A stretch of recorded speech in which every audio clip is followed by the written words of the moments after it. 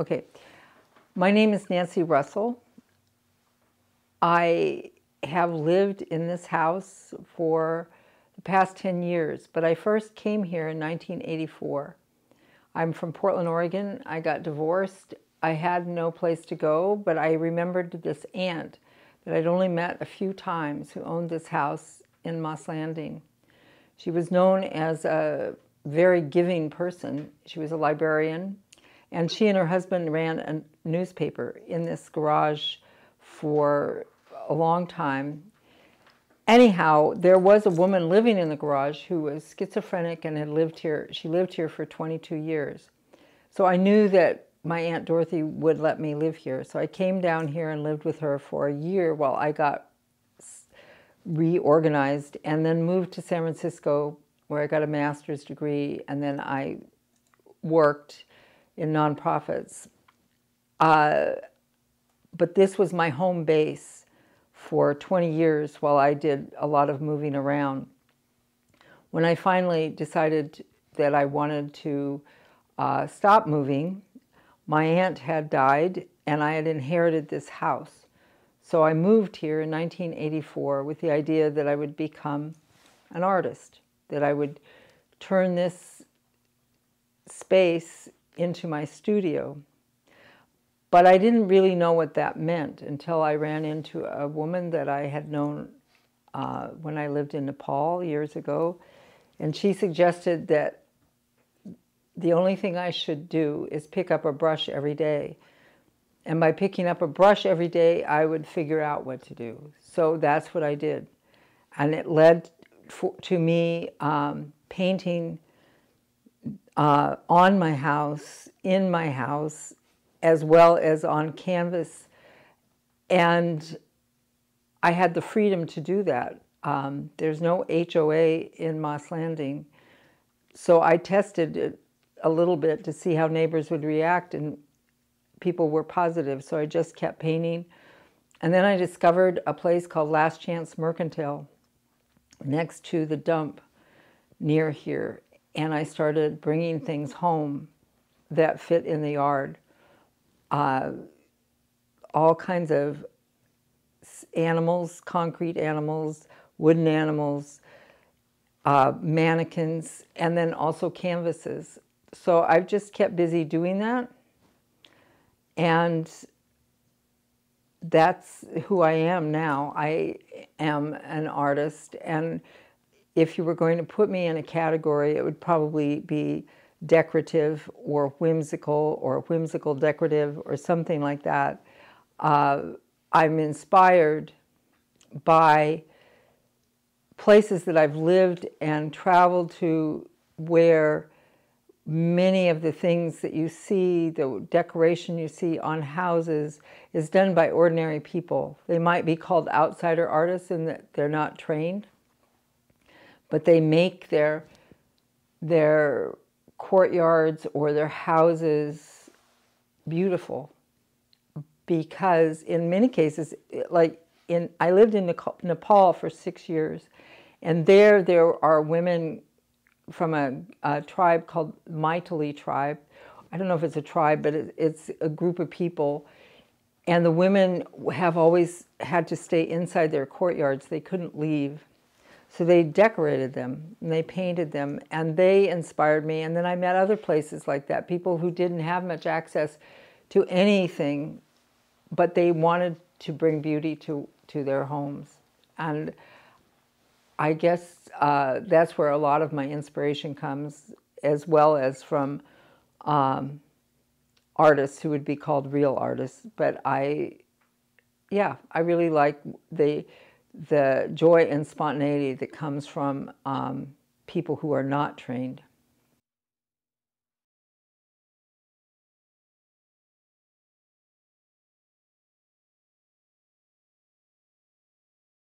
The house, when I moved back here, was painted a kind of a Wedgwood blue with white trim. And the yard was a small patch of grass. And in the front, I added a deck to the back of the house. but I was reluctant to do anything to it because my aunt had lived here a long time. People were used to it being the way it was. So it was about 2 years before I decided I got the trim painted so that it became beige rather than white, and with a slight light orange, and that seemed bold for me. And I painted the front door a gold color, and it started. Then I started getting the yard planted with drought-resistant plants and gravel and bark dust. And then I can't remember if it was a New Year, it was sometime, and I kept thinking of that front door. It was just blank. And somehow it looked more blank than it did when it was just a plain old white door. And I had some paint, I guess, from painting the interior, and I went outside and painted a lizard on it. And then I just waited to see what neighbors would say. I got a few comments, mostly nothing. So then I continued painting on it. And then after the door was painted, I thought, I just kept going. And I painted designs on the trim. It's different now, but at the time I just started painting designs on the white trim or the beige trim at that time. And then there was a secondhand store here, and there was a white egret, a wooden white egret about 4 feet tall, and I brought that home to the yard. And then that was just the beginning. Everything just it took off from there. And I was painting furniture at the time because when I came back, I started doing that kind of thing, painting furniture, painting boards. I entered a few contests, things like that, and then it just kept going. And it was a very organic process. It wasn't really planned in the beginning. It just happened.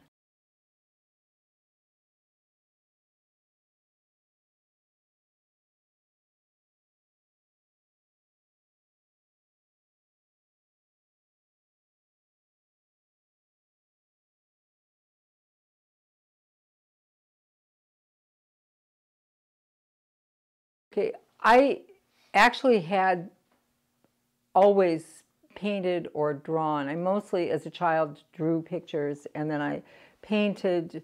I got a lot of attention for painting and being artistic as a child. And then in high school and college, I actually intended to be an art teacher. But at the time I graduated, I couldn't find a job, and I moved in a different direction, working in nonprofits and mostly social service or social change kind of nonprofits. And I was married. I experimented with a lot of different painting, even in my early married days. But then as I started working more and I started working overseas, I moved to Nepal in 1991, I stopped painting. And then it was in the last, I guess, 15 years or 20 years, I did pick it up again, but I didn't really have a style. I just would paint things I see, but I wasn't so interested in the realism. In 2008, I went to Mexico, and I spent some time with a woman who painted. She had worked on murals. So her style interested me, and I did a little more of that.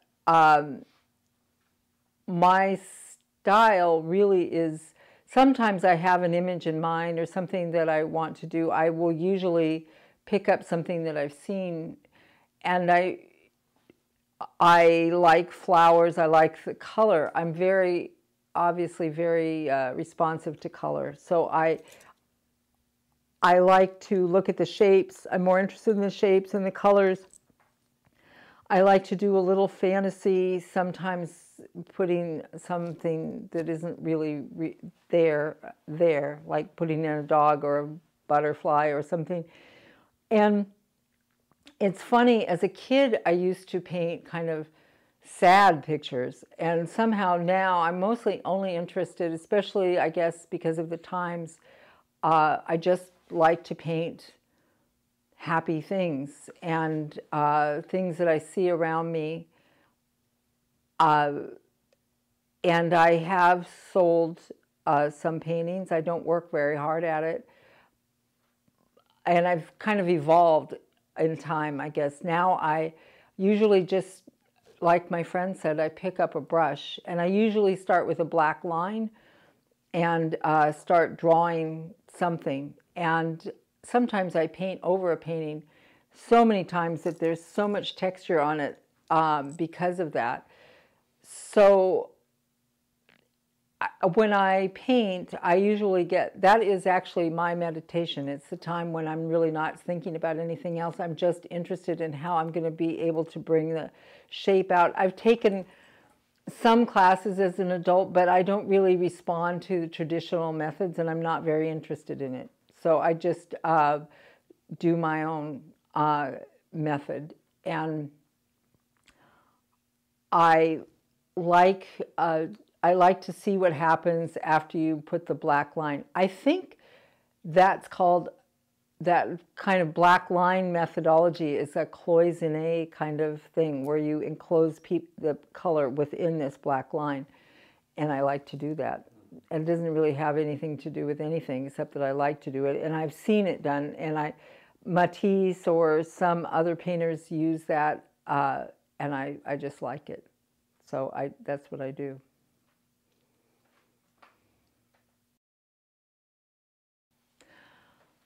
I guess my inspiration from a very early age was the Impressionists, mainly. I also, my mother took me to the Portland Art Museum where, I saw native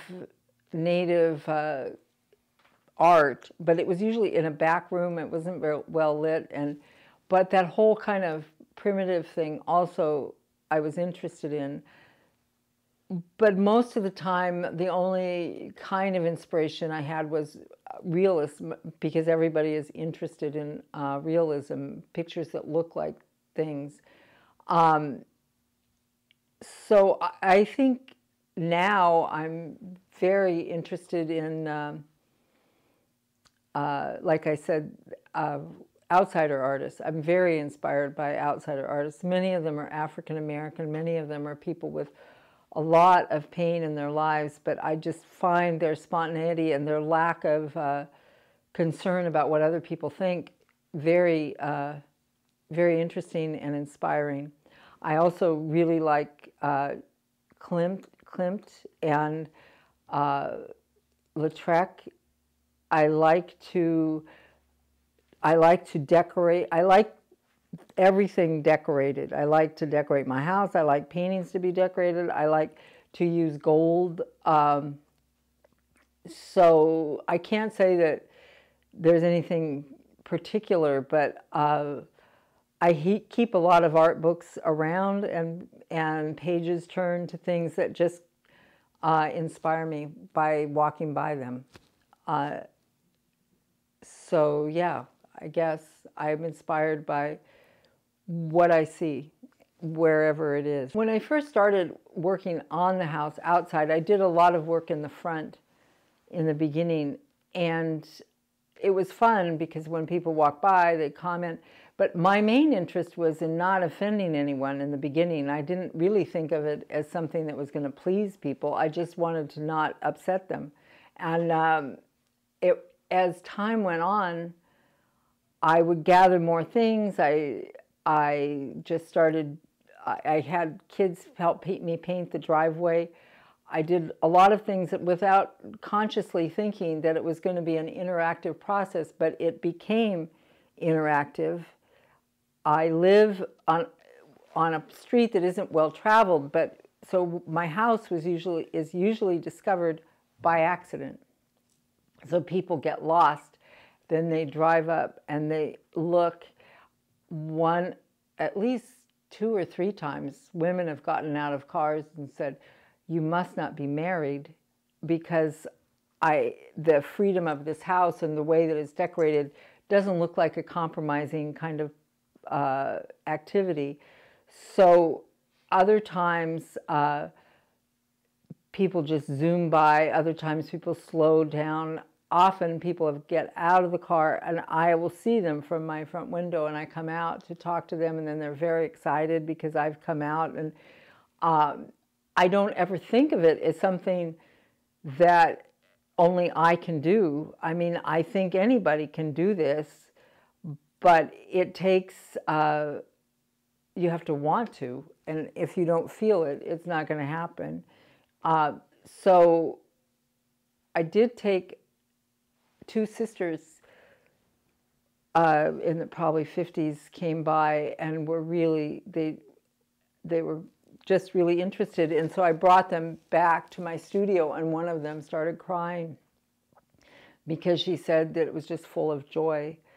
And I am amazed by that, but also I'm pleased by that. These days, one tries to figure out how you fit into all that's going on. There's so many disturbing things going on in the world.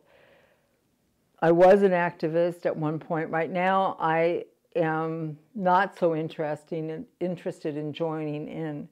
So my contribution is small. It's just making myself happy. And if I can also bring some joy to other people, then I'm happy with that. And that's what I do for a living.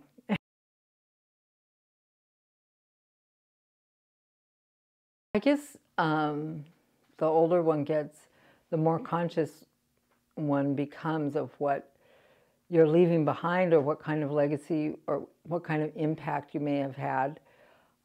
I've had a lot of interesting jobs. Most of them involve working with people who are in difficult situations. And in many ways, that is a very difficult thing, to feel like you really have any kind of impact. And there may be a few people you have touched or had an impact on, or been able to make some kind of change. But I think with my painting or my life, I just want people to know that I found something that made me happy. I enjoy it. It is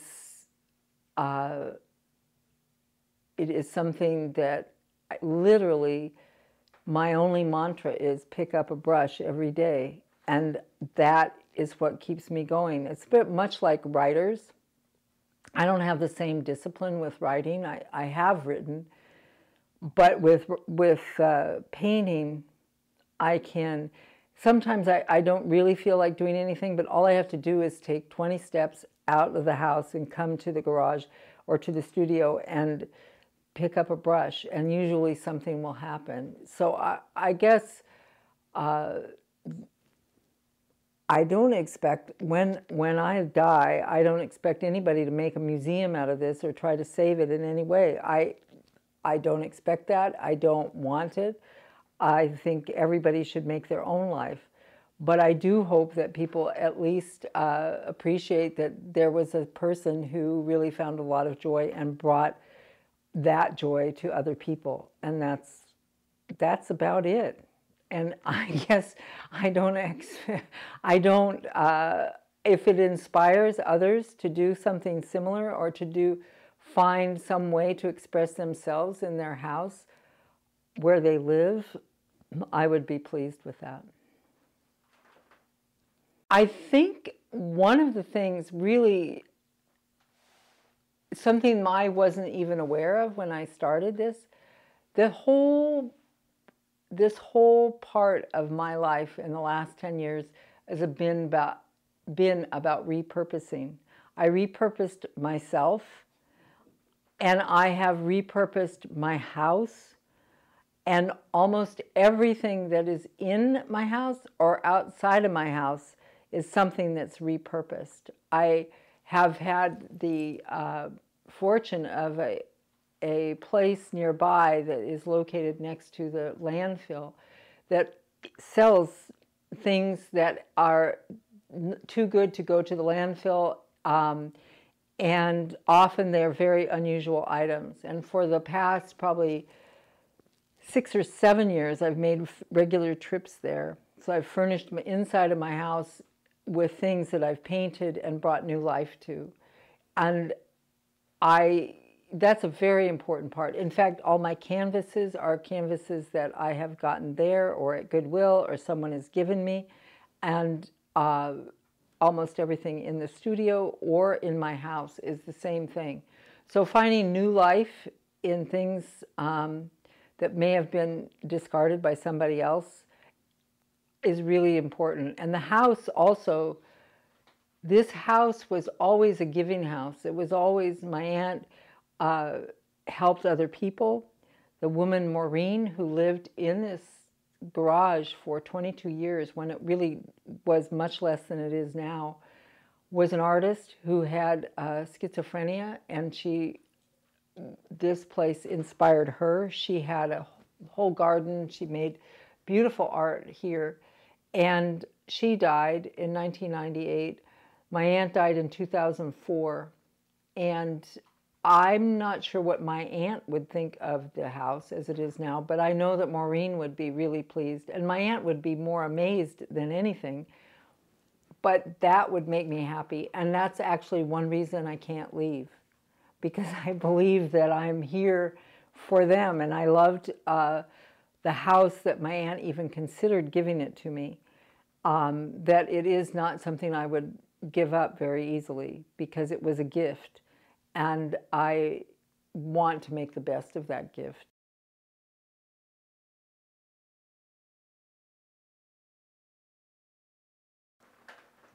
I think if people think about how they get to where they are in a particular way of painting, there are a lot of things that guide you. And when you become retired, you're no longer doing the career that you had. Sometimes it's hard to figure out what to do next. But I feel like inside of me was this need to create freely, and that I wasn't really able to do that for a long time. I had the experience of visiting Portland, where I'm from, and saw the house that my husband and I owned. It's painted different colors, but it's still very kind of dull earth tones, and I couldn't respond to that house at all. I couldn't imagine myself being there, and that was a good thing.